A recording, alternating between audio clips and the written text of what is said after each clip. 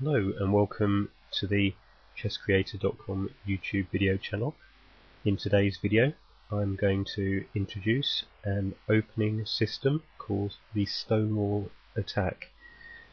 Now, the Stonewall Attack is a d-pawn opening from white, and if you look at your screens you'll see the basic Stonewall formation. White has pawns on c3, d4, e3 and f4, a light square bishop on d3, and has moved his knight to d2.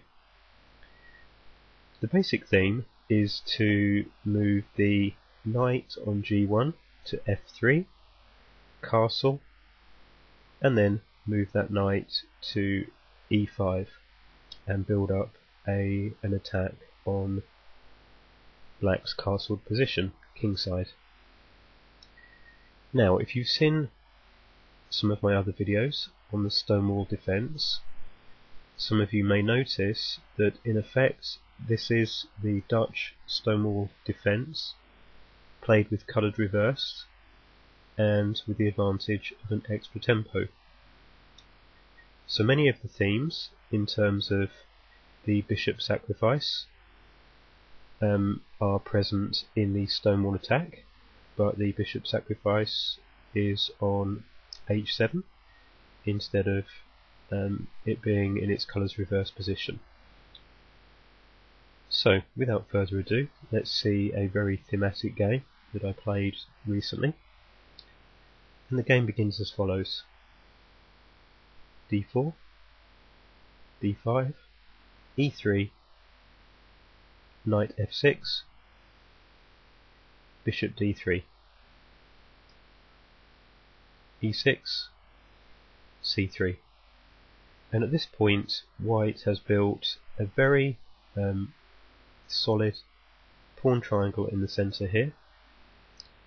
This pawn triangle is also a common theme throughout other d-pawn opening systems, such as the Colle system and the London system.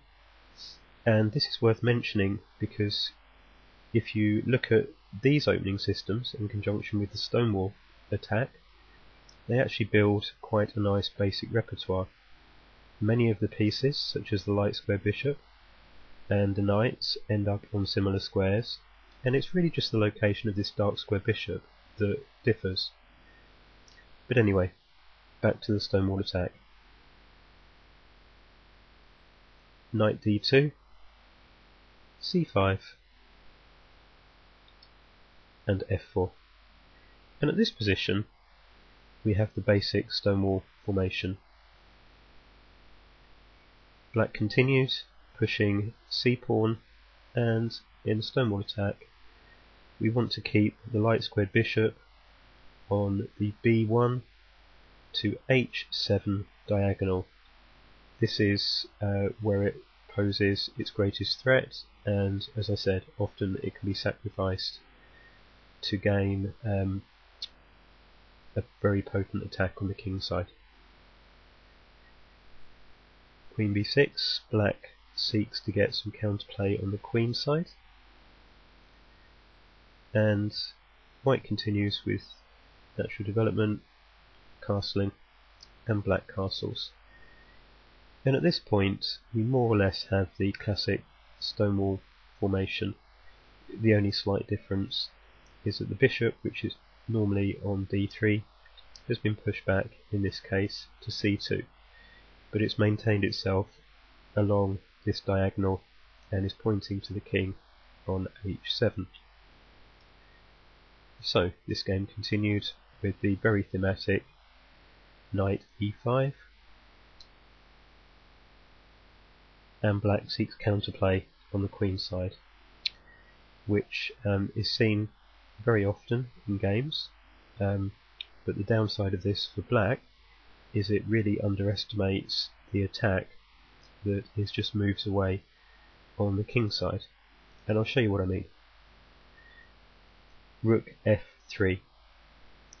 Rook f3 seems an awkward, even innocuous move, but the basic point here is that it lifts the rook from f1 to f3, and then either onto h3 or g3, where it can combine with the queen and the bishop and the knight on the e5 into quite a potent attack.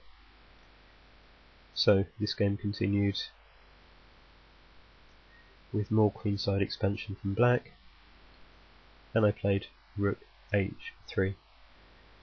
Now, at this point I have my bishop and rook pointing at h7, so two attackers, and black has two defenders, the king and the knight, and therefore many times black underestimates or overlooks the potential move, which is great fun to play. And that move is bishop takes h7 check, and at this point it's almost impossible for black to escape if the knight is on e5. Even if black recaptures, white swings queen across from d1 to h5 with two pieces attacking this knight and pretty much nowhere for the king to run. And indeed, in this game it continued with f6, but it's all over. Queen takes h7 checkmate. Now this of course was chosen to illustrate some of the major themes, and there are of course much stronger defensive lines that black can take, but the game is interesting because, just going back to the position one more time, it shows what an easy system this is. These opening moves in terms of c3, d4, e3, f4 and bishop d3, knight d2 can often be played in a different move order depending on what black does, and so it's quite flexible.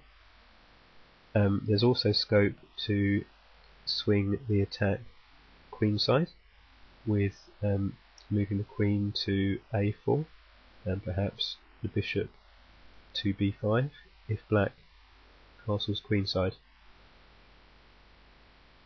In this game, as we saw, there is also scope to sacrifice on h7, which is very effective in bullet and blitz, and if you're not familiar with the system, it's one that I really recommend you take a little bit of a look at. It's simple to learn, it's flexible, it's relatively adaptable, and you can score some very good victories, particularly in short time controls. If you're interested in the Stonewall Attack, may I suggest that you look at Green Castle Block's YouTube video. The gentleman's name is Matt Pullin, and he has produced an excellent short video series of 4 or 5 videos on the Stonewall Attack.